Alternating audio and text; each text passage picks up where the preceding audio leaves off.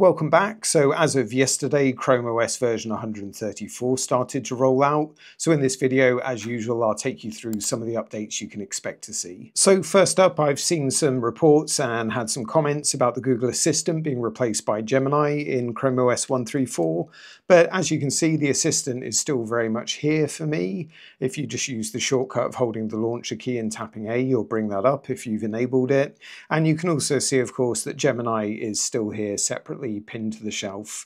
So this could be a change that's coming that's not tied to the build, but it's not part of the 134 build itself.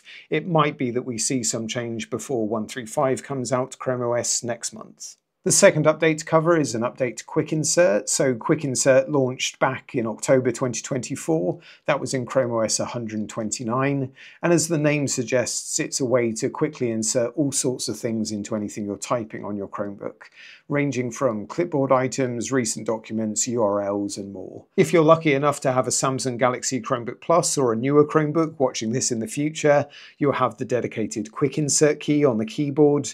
Otherwise, I'll link you to my Shorts video showing you how to use this on any Chromebook. But essentially, as I'll show you here in this Google Doc, hold down the launcher key and tap the F key, and you'll get the Quick Insert menu pop up. Now, the change in ChromeOS 134 here is to how you can insert a GIF, and it's a fairly minor change to some, but it's a nice bit of integration. So if you just tap on the GIF icon here, it's going to bring up the GIFs within the interface, so without leaving the Quick Insert interface. Previously, that wasn't the case. So we're a little bit out of date here, but there's a lot of St. Patrick's Day GIFs. Let's go for Snoopy. Just click on the GIF you want, and then yeah, it's going to appear in your dock. So what I'm going to do now is jump back onto an older version of ChromeOS just to show you that difference. Okay, so I'm on a different Chromebook, still running version 133, so the older version of ChromeOS. It's actually trying to update as we speak, but we're still on 133 right now. And if I'm just in a Google Doc again, showing you that slight difference in how inserting GIFs worked. So I hold down the launch key, tap the F key again, and you'll see here now, this part of the interface looks exactly the same. I can't notice any change at least.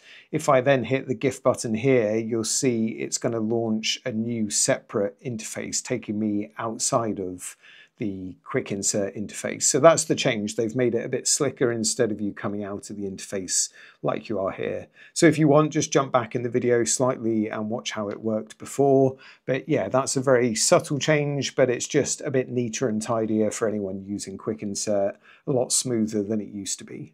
Okay, so the next update is in accessibility, an area we've really seen a lot of development in recent updates of ChromeOS. So in the settings menu, I'm just going to click over on the left-hand side into accessibility here. And then you're going to want to look for the keyboard and text input area, so in the middle here. So I'm just going to click into that. And then if we look towards the bottom, so last month we saw bounce keys introduced in ChromeOS 133, so you can check the video on that if you want to know more about that. But in this release, ChromeOS 134 in March 2025, we're seeing slow keys introduced.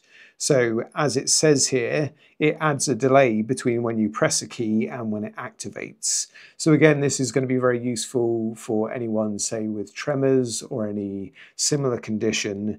You might be pressing a key on the keyboard that you haven't intended to, and therefore you don't want that key to be recognized by whatever you're typing into. So this is going to let us add a delay, so we've got a bit of time to, say, remove our finger from a key we may have pressed, or just know that if we've accidentally pressed a key, it's not going to be recognized in that time period. So let's come over here, click to turn it on. Let's move down a little bit so you can see this. And you've got this new sub-menu opened up, so delay before activating key, and you're setting a time period. So the default is ½ a second. Let's just make it a second for the purposes of this demonstration, but you can obviously configure it on the slider, short to long. Let's close down the menu and go into a Google Doc.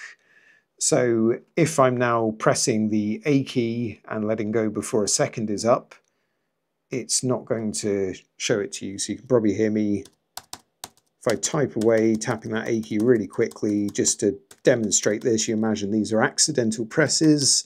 It's not going to show up. If I hold the A key down for longer than a second, There we go, it's going to show. So again, it's just another nice accessibility feature, making Chrome OS more and more accessible. Perhaps one of the most accessible OSs out there, but let me know what you think in the comments. So next up, an update for admins and students using their Chromebooks in an education establishment. Something I'm going to have to show you more through a screenshot here. But for graduating students who don't want to lose all their Gmail docs, sheets and slides, there's going to be a new content transfer tool as early as this month. That's going to help migrate your data to your own personal Google account.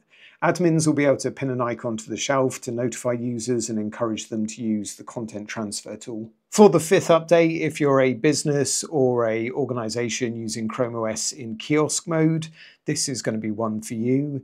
So we've got isolated web apps in Chrome OS kiosk mode.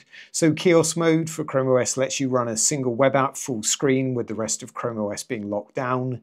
You can imagine that's useful in retail or public spaces like museums. It is a paid feature, hence me not being able to demo it here, but it's good to know it's improving. And I'll link you to a document where you can learn more on that if it's something of interest. So as usual, it'd be great to hear from you in the comments as to what you think about these updates in Chrome OS 134. If you're looking for something to watch next and want to check out last month's update, that's the video on the left now covering Chrome OS 133. Otherwise, if you want to go with YouTube algorithm's recommendation, that's the video on the right. Cheers.